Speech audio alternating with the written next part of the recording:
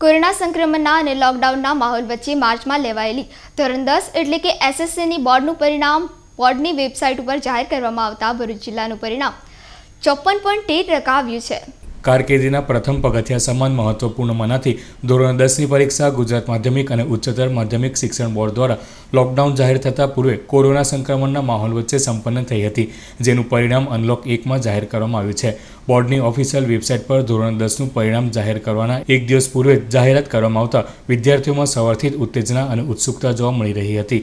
પરિણામ જાહેર થતાં જ મોબાઈલ અને સોશિયલ મીડિયાના માધ્યમથી વિદ્યાર્થીઓ અને વાલીઓ પરિણામોની આપલે કરવા સાથે અભિનંદન અને આશ્વાસનની પણ આપલે કરી રહ્યા હતા। તેમાં વરસાદી માહોલ પણ જામ્યો હતો।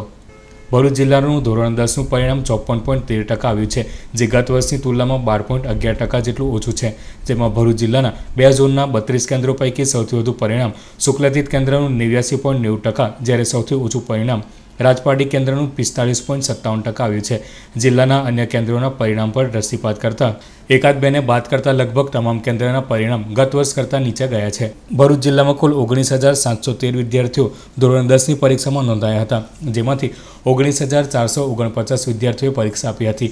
ભરૂચ જિલ્લાના 45 વિદ્યાર્થીઓ A1 ગ્રેડ સાથે ઉત્તીર્ણ થયા છે, જ્યારે A2 ગ્રેડ સાથે 492 વિદ્યાર્થીઓ ઉત્તીર્ણ થયા છે। તે ઉપરાંત B1 ગ્રેડમાં 1152, B2 ગ્રેડમાં 2147, C1 ગ્રેડમાં 3550, C2 ગ્રેડમાં 2861, D ગ્રેડમાં 281, આમ 10,528 વિદ્યાર્થીઓ પ્રમાણપત્ર મેળવવાને લાયક ઠર્યા છે, તો 9,927 હજુ સુધારાની જરૂર છે।